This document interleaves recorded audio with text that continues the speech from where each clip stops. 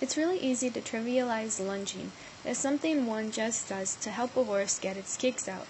This is a video of how lunging can be used to desensitize a pony to the movement of a rider on its back and to help a rider find their seat.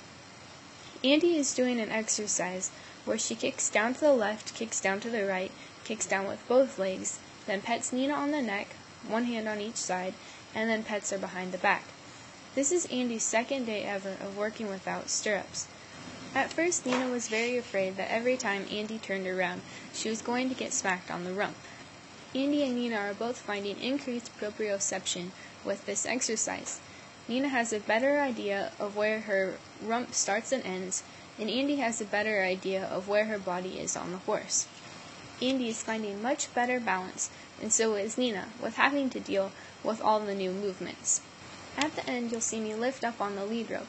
This elevates the head and makes it easy for the horse to stop.